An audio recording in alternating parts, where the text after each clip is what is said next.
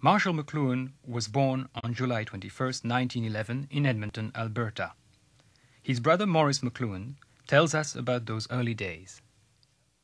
My recollection as we grew up as boys together was that Marshall had a keen interest in everything that was going on. Was it radio that was breaking at that time?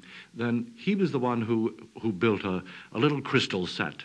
And we would go to sleep as kids in the same bed. We didn't have separate rooms at that time. And we would divide the receivers.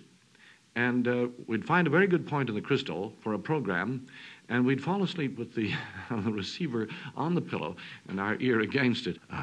Dad was a farm boy from Ontario, around Owen Sound, who with his family migrated to Alberta, where he encountered Mother and her family. Mother was a schoolteacher from Nova Scotia. She both hated and feared men.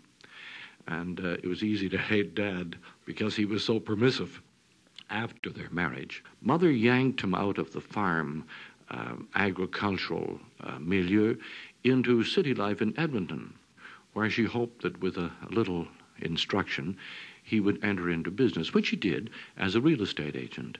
But he never really measured up to Mother's expectation, and I don't think very many men could. The men of intellectual stature whom she admired, she feared. And those who didn't measure up, she trampled.